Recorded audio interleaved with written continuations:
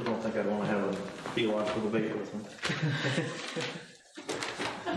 Even if you're right, he would exhaust you out. So let's go to the book of Romans, chapter 6. We'll finish up chapter 6, Lord willing, today. If you recall from previous lessons, we hit on, once again, being free from sin. Paul kind of keeps talking about this relationship we have with sin and righteousness, and how that we are either a servant of sin or a servant of righteousness, but how that in Christ we are free from sin. Amen. We'll pick up here in verse 21. We talked about the first part of that, so I won't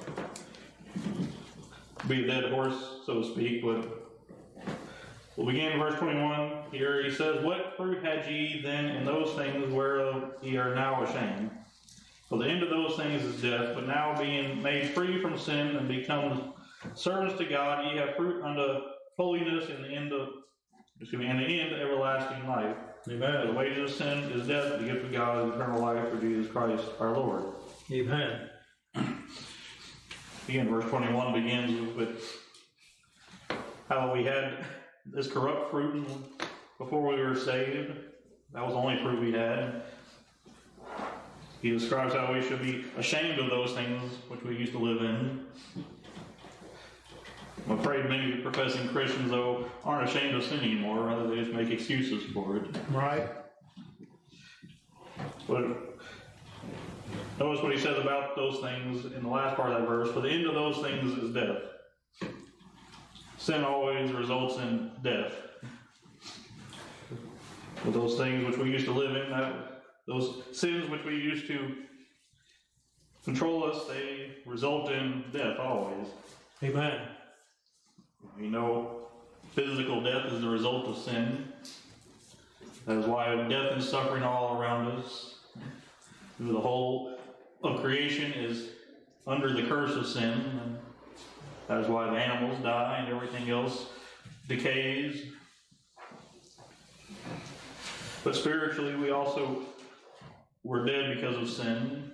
When Adam, we all died. Amen. Even now in our new life, in a sense, we have death because of sin. And the fact that it separates our fellowship from God. When we have open and abject sin in our lives, we can't be walking in fellowship with Him. In that sense, it separates us from God. And ultimately, sin will result in eternal death for those who are not in Christ. Amen. And all who are not written in the Lamb's Book of Life shall be cast in the lake of fire. This is the second death. That's what Revelation 20 tells us. Amen. And for that death has no end, which is at least for the flesh, is a scary thought. Mm-hmm. Many today try to dismiss the afterlife, as we'll call it, because it's much more comfortable to think that death is just the end of it. Mm-hmm. But when you realize that there is eternity for all of us, it becomes a bit more of a wake-up call, if you will. Proverbs chapter 14, verse 12, as well as chapter 16, verse 25, they both tell us there is a way which seemeth right unto a man, but in thereof are the ways of death. Right. So there are many today that are doing what they think is right, or doing what they think is going to earn them favor with God. They're guided by their own individual morality and standards of right and wrong. And yet without God, all those things will end up in death. As the Proverbs that writer there said, but in thereof is death. There's a way which seemeth right unto a man, but in thereof is death. That's man who goes after his own way of doing right. He's not going to end up with eternal life. Amen. A man who seeks to do that which is right in his own eyes, he's not going to end in eternal life. So, without getting ahead of myself, though, we will look in verse 23 about what is eternal life. But you can mark it down that the ways of man don't end in eternal life. Right. Doing what we think is right, doing what feels good, doing what society says is okay, none of those things lead us to eternal life. I'm afraid, even among professing Christians, that we have a very light view of sin today. Amen. And then we wonder why God isn't blessing and isn't moving among us like He used to do. Mm-hmm. Like I said, sin, even in our lives, separates us from the fellowship of God. He often quoted Isaiah where he says, "The Lord's hand is not heavy that He cannot save, neither His ear that He cannot hear, but your iniquities have separated between you and your God." The problem is never with God, it's always with us. That we have a relaxed view of holiness, as we'll get to in a moment, then we expect God to just be pleased with us. Right. Now, going on to verse 22, he says, but now, that is, there is a change for us that are saved. We are no longer in bondage to sin. We're no longer bearing that corrupt fruit which leads to death. He says, but now being made free from sin. Again and again and again, he keeps hitting that point that we are, if we're in Christ, we are free from sin. Amen. You know, sin still reigns in your life. You might want to examine your soul's condition. I'm not talking about the struggle that we face with sin. I think we'll see that very plainly in chapter 7, that any believer who's trying to serve God, he's going to struggle with good versus evil in his own life. But for those who profess the name of Christ and yet just live in sin as if nothing has ever happened to them, I don't know that they've ever been freed from sin in Christ. Right. Amen. You know, here it says they were made free from sin, being made free from sin. You know, we did not free ourselves, but God through Christ did. We did not work our way out of bondage and sin, but the Son has made us free, and the Son has made us free, we are free indeed, Christ says. Mm-hmm. And notice what he says after that. Now being made free from sin and become servants to God. This is really the result of being made free from sin, that we are the servant of God. I don't think we sometimes understand the idea of slavery or servitude and freedom like those in here in Romans would have, but you know, we have what we call freedom in America, even though I don't know that we really have what we think we have anymore. Right. But we don't really value the idea of being free, not a servant anymore of sin. Right. And the same, on the other side of that, we don't really fully understand what it means that we are to be the servants of God. Yes, we have liberty in Christ, but we're not to use that liberty for our own good, are we? Amen. He says, I want to use not that liberty for an occasion to the flesh, over in Galatians. Mm-hmm. We are free in Christ, but we're not to use that freedom to do whatever we want to. In fact, really, we owe our life to the one who gave his life for us. Amen. We owe our service to the one who gave us this freedom. Because he has made us free from sin, and we are really, in a sense, in bondage to serve God. Mm-hmm. Now, to the flesh, that doesn't sound appeasing. To the nominal Christian, that doesn't sound very appeasing or appealing to them, does it? You don't want... Man, by nature, doesn't like to be in bondage to anyone. Right.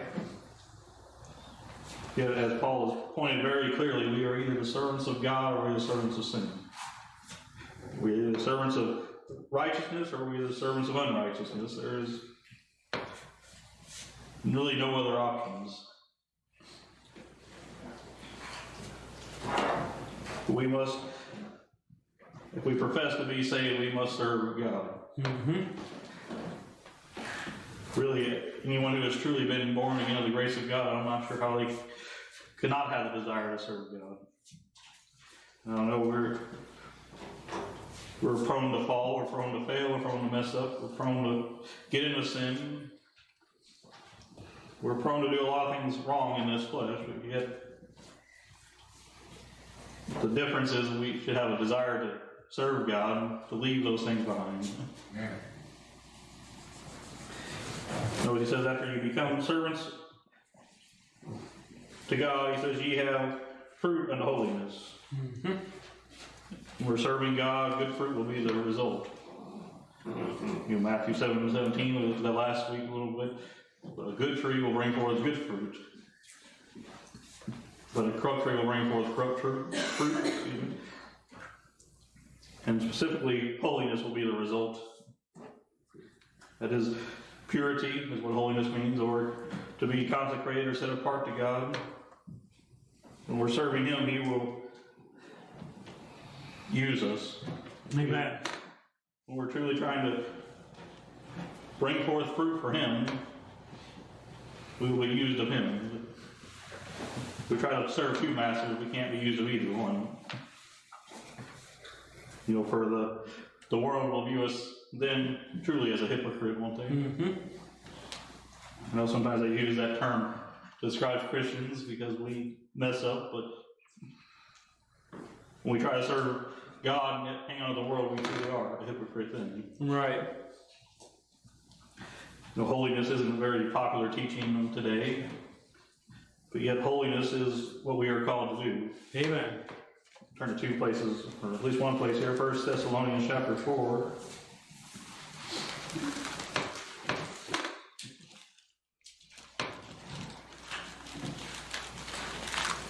Verse number 7.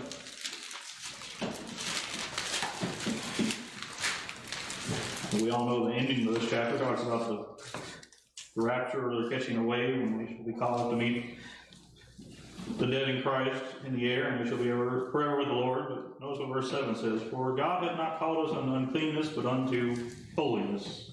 Mm-hmm. So we are to leave spiritual and moral uncleanness behind. We are to follow after holiness. We are to at least seek to be set apart for God, both really primarily in the way in which we live and conduct ourselves in this world. We are called in Titus chapter 2 to live godly, soberly, righteously in this present world. I see among the more reformed type people that they don't put much emphasis on living a godly life. You're right. And no, we don't do that to earn our salvation or keep our salvation or to earn brownie points with God or anything like that. But yet, because God has saved us, because He has freed us from sin, because He has given us a new life, we are to serve Him. Amen. We are really to live a life wholly dedicated to Him. Mm-hmm. Now, that doesn't mean we can't enjoy things in this life, but that should not be our chief goal. Really, it is to fear God and keep His commandments. That is the whole duty of man. Ecclesiastes chapter 12 tells us. Notice what he says here in the end of this verse and back in our text here. You have fruit unto holiness and the end of everlasting life. Hebrews 12:14 tells us that without holiness we can't see the Lord. Mm-hmm. But the end result of a life of sin is everlasting death, as we saw at the end of verse 21. But the end of a result of a life serving God is everlasting life. Mm-hmm. That doesn't mean we earn this everlasting life by our service to God. But really, anyone who has truly been free from sin and has become a servant of God, everlasting life will be theirs in the end. Mm-hmm. All those who are truly in Christ, I believe, will serve Him, even though not perfectly. And in the end, we will receive everlasting life. I fully believe, once saved, always saved. Or perseverance of the saints or preservation of the saints. It has different names.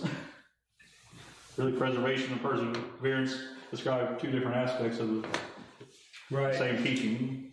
That we will continue on serving Him is the perseverance part, and the preservation part is that God will keep us. Mm-hmm. Amen. But we can't use that as an excuse to look. Well, I'm saved anyway. It doesn't really matter what I do. Right.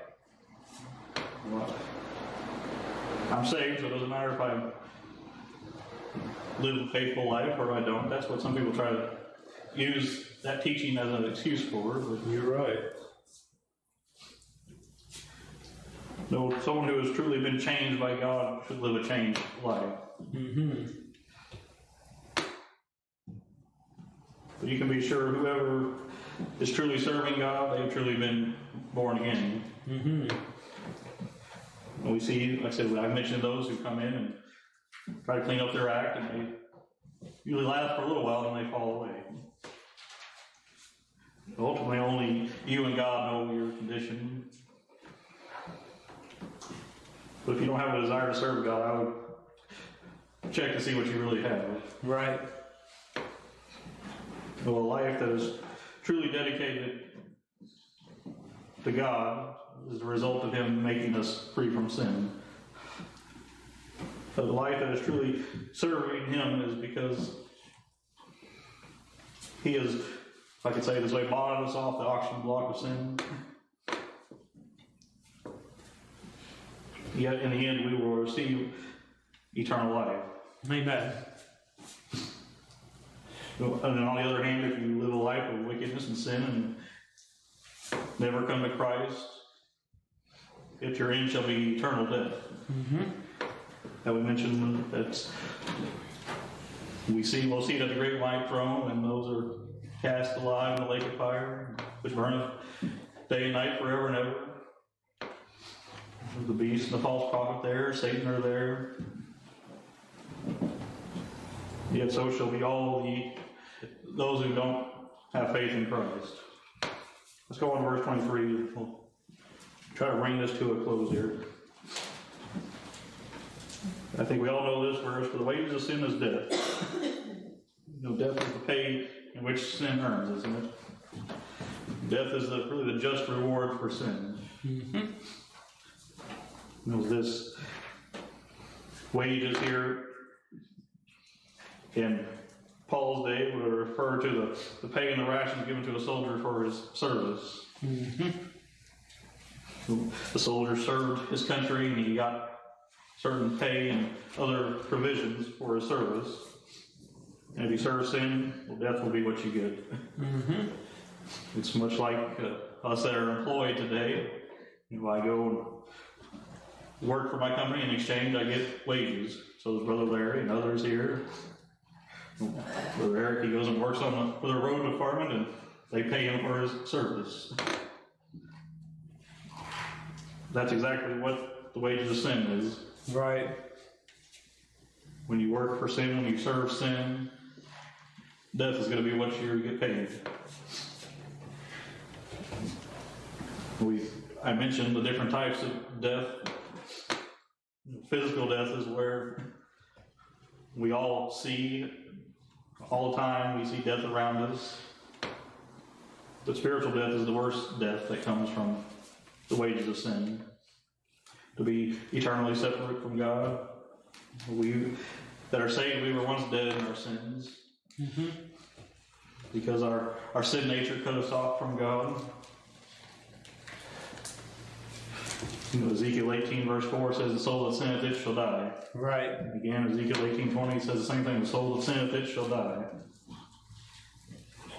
So sin is not a light thing. Sin always brings about death. Really, that is the reason Christ had to die. It was to pay for sin. Without the shedding of blood, there is no remission of sins, Hebrews tells us. Even went all the way back to the very first sin in the garden. An innocent animal had to die to cover their sin. Amen.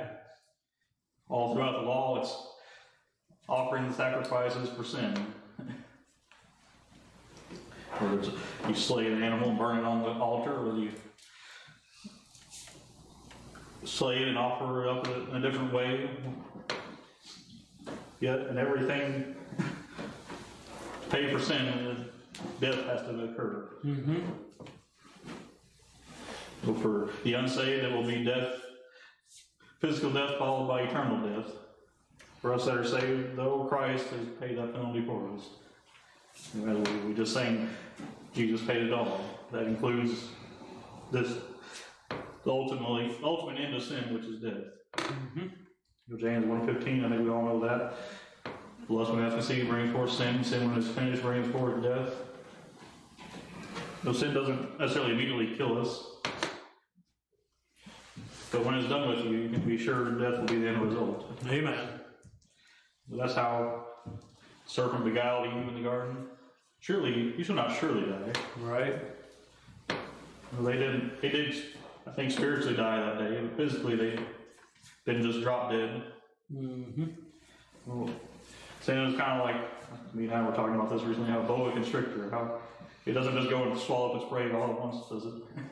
It watches it, and then it wraps itself around and slowly crushes it to death, and then eats it. That's exactly how sin does, though. Mm-hmm. Sin, when it is finished, brings forth death. You can be sure it brings suffering and pain during the whole process. Mm-hmm. Well, the wages of sin is death. Mm-hmm. To this point, when the man wants to die, and after this, the judgment. We all know that verse, I think. And when we say that Christ has paid his penalty for us, it doesn't necessarily free us from physical death, because this flesh has not been perfected yet. This flesh still goes on sinning until one day this mortal shall put on immortality, this corruptible shall put on incorruption. We shall be given that body that's like his glorious body. Mm-hmm. But that spiritual death has been taken care of by the person of the Lord Jesus Christ, as we'll see in the next part of our verse here. But the gift of God, well, what God does is always so much better than what sin has caused, doesn't it? Sin has caused death, and yet the gift of God is eternal life in Jesus Christ our Lord. Notice here it is a gift. It's not wages. It's not something we earn, but rather it's given completely of the grace of God. Mm-hmm. Well, that's what a gift is. It's something given freely on behalf of the giver. No one had to twist God's arm to give us this gift. No. He wasn't obligated to give us this gift. And we certainly did not earn it in any sort of way. Otherwise, it would no longer be a gift, would it? Right. We already know the end of the verse, but what is this gift he's referring to? Because there's several things called the gift of God in Scriptures. For example, Ecclesiastes tells us that for a man to partake of the fruit of his labor, that is the gift of God. So there goes your socialism and communism. He also tells us that the gift of God can't be bought with money. Peter tells Simon that very clearly in the book of Acts. Right. In fact, he said, "Thy money perish with you." But thou thoughtest the gift of God could be purchased. The gift of God here is eternal life. Eternal life through Jesus Christ our Lord, he says. And this eternal is the same as everlasting in verse 23. That everlasting life and eternal life, they are synonyms, if you will. Everlasting mean lasting forever. Eternal mean without end. You might say, well, that's the same thing, isn't it? But not exactly.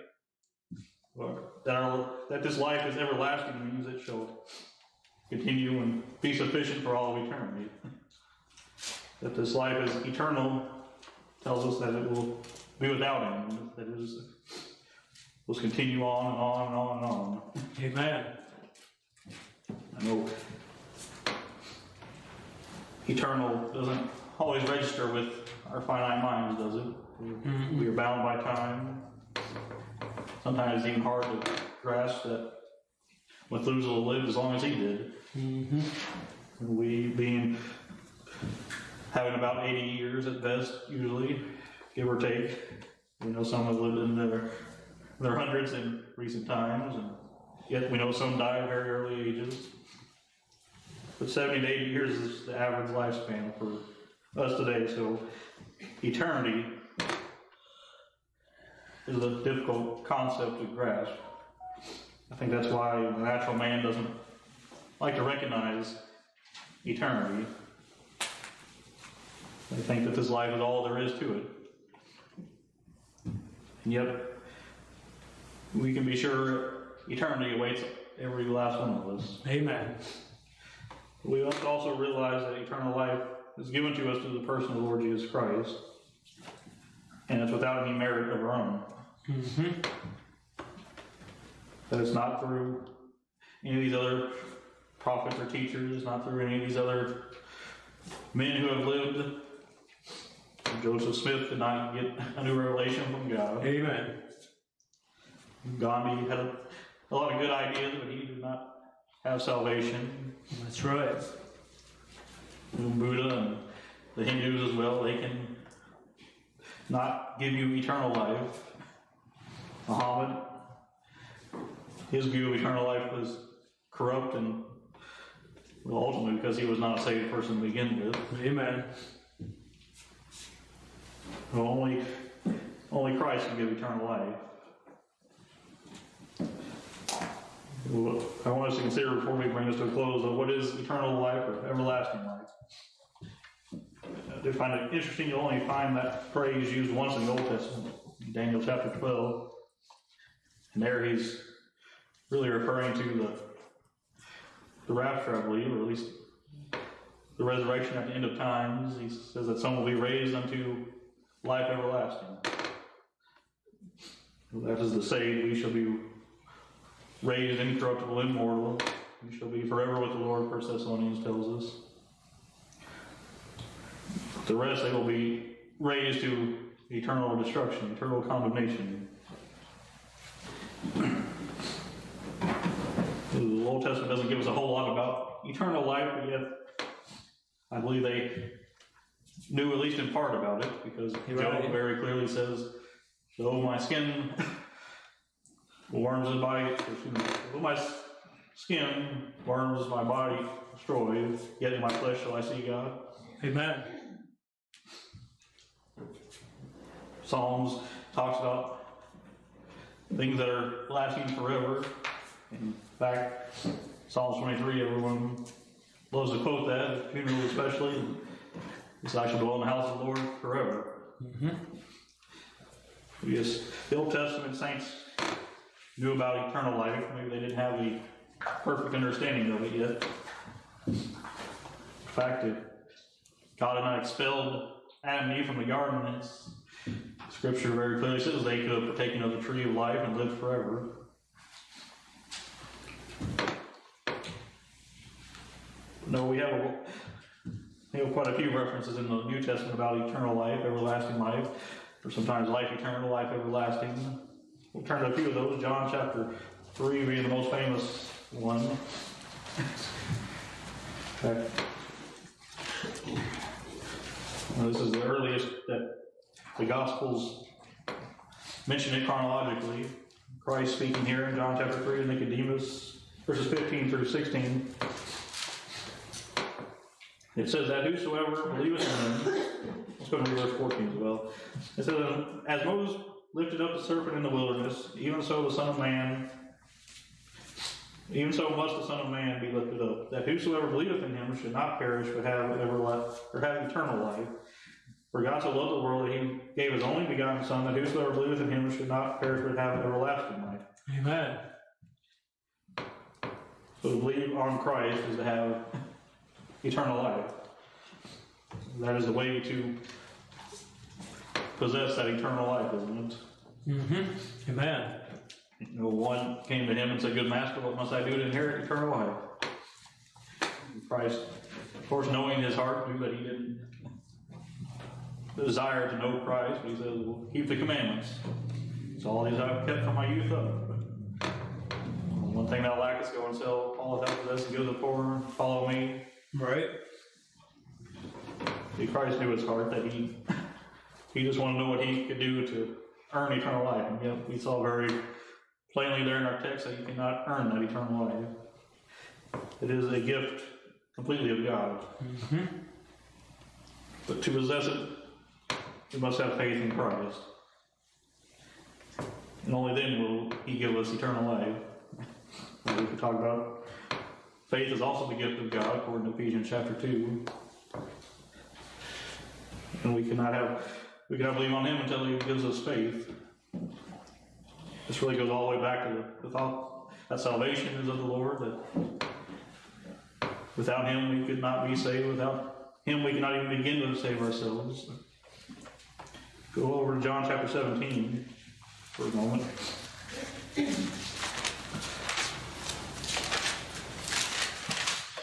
John chapter 17, verse 3. Let's go ahead and read verses 1 through 3 for us. It says, "These words spake Jesus, and lifted up his eyes to heaven, and said, Father, the hour is come. Glorify thy Son, that thy Son also may glorify thee, as thou hast given him power over all flesh, that he should give eternal life to as many as thou hast given him." See, it is Christ that gives eternal life, not man that earns it. Amen.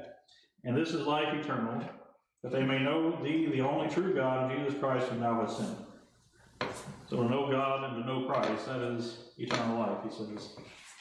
And John expounds upon that in 1 John chapter 5.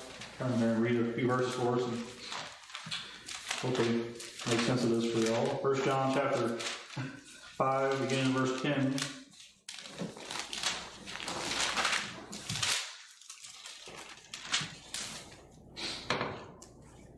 The book of 1 John talks a lot about eternal life, and I think verse 10 through 12 gives us a good summary of that, verse 20 as well. 1 John 5:10 says, "He that believeth on the Son of God hath the witness in himself. He that believeth not God hath made him a liar, because he believeth not the record that God gave of his Son. And this is the record that God hath given to us eternal life, and this is life, and this life is in his Son. Amen. He that hath the Son hath life, and he that hath not the Son of God hath not life." That was verse 20 as well. He says, "And we know that the Son of God has come and hath given to us understanding, that we may know him that is true, and we are in him that is true, even in his Son Jesus Christ. This is the true God and eternal life." Amen. So to be in Christ and remain in him through faith in him, that is eternal life, he says. Without getting off on a rabbit trail, we know that faith is a gift of God. We know that all men have not faith, the scriptures tell us. We also know it is God which must keep us safe, not we ourselves. So to be in Christ and remain in him, that is eternal life. Mm-hmm. John in another place tells us, or Christ, in the gospel, John says that we are in his hand, and no man can pluck us out. And when we're in the Father's hand, no man can pluck us out of his hand either. So salvation begins and ends with God, doesn't it? Amen. From the first act to the end of it, from the first convicting of your heart, all the way to the completion of it, when we shall be caught up to meet him in the air. It's all the work of God. I think John chapter 6, verse 47 makes what eternal life is very plain and clear. I'm going to turn and read it for us.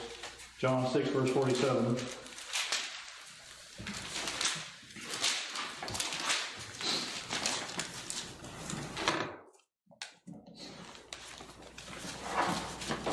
"Verily, verily, I say unto you, he that believeth on me hath everlasting life." Believe on Christ, and you shall have everlasting life, he says. Amen. Really as simple and as clear as it gets. Believe on him, and you shall have this eternal life. But know that this eternal life is completely a gift of God. Don't say, "Look at me and what I have done for God." Don't even say, "Look at me and that I made the right decision," or that I was baptized, or I prayed this prayer, or I did this or that. No, we'll just have faith in Christ and what He has done, and you shall have eternal life. Amen. But if not, you shall have eternal damnation, eternal death in the lake of fire. Those are the end results of all men. Either eternity in the presence of God or eternity away from Him in the lake of fire. For the wages of sin is death, but thanks be to God that the gift of God is eternal life through Jesus Christ our Lord. We'll bring that to a close. We'll start chapter 7 next time. He begins, he really is on the same thoughts. He gives us a picture of how we are dead to the law and alive to Christ. Amen. Until next time.